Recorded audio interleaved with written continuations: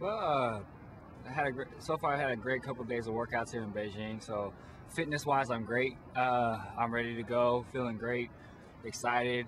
Uh, I'll be more excited as the days go by when I get closer to my first round. So I'm just looking forward to coming out here and running a better race than I have this year so far. It's weird just seeing how the spikes have changed in the past year, throughout the years.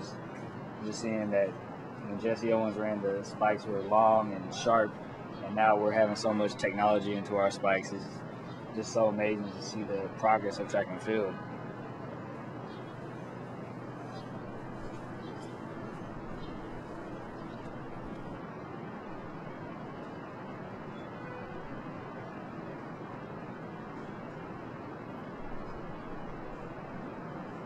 It hasn't affected it at all. I mean, I know what I did wrong in those races. I didn't run my race like I usually do.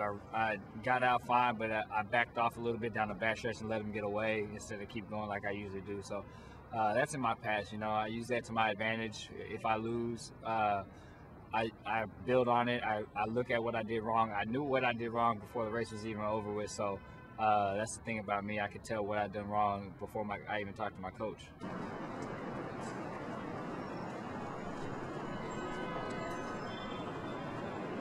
You know, Muhammad Ali was a great competitor when he was in the ring. He's kind of like doing what I did, what I'm trying to do right now. And when he's in the ring, he knew he was going to win, and people were like, "Well, I got to fight Muhammad Ali."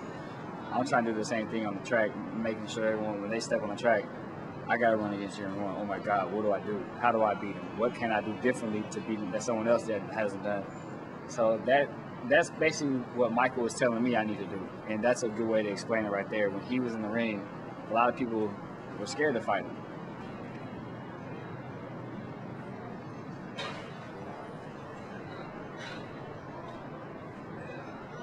You know, that's not the fact for me. I have a lot of goals set for myself that I want to achieve. Even though I've won an Olympic gold medal, I've won two World Championship medals, and now I'm here in Beijing to defend my title. I have so many goals that I want to achieve to where I'm still striving for something more, even though I've done a lot.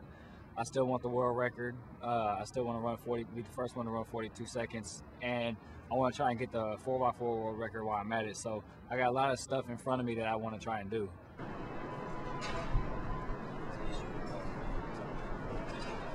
Oh no, definitely not at all. Having someone like LaShawn behind me running, being able to run times like I do, it helps me. It makes me train harder at practice, motivates me more to make sure I do what I need to do to get better. To where when I step on the track, I'm gonna have to run faster than I have faster than I did the years before, because I know he's capable of running something that fast. So I'm gonna just have to run even faster.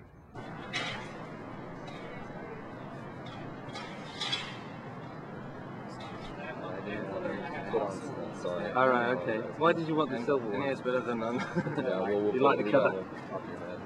You might like them. New style. There.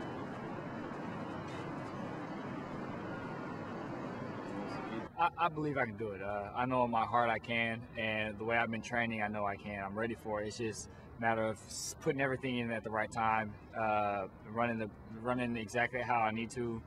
Competitors be there, and just go for it and not worry about anything else. So at the Olympics, I know it's going to be a little difficult because I want to win. I want to defend my title, but at the same time, I want to break the world record.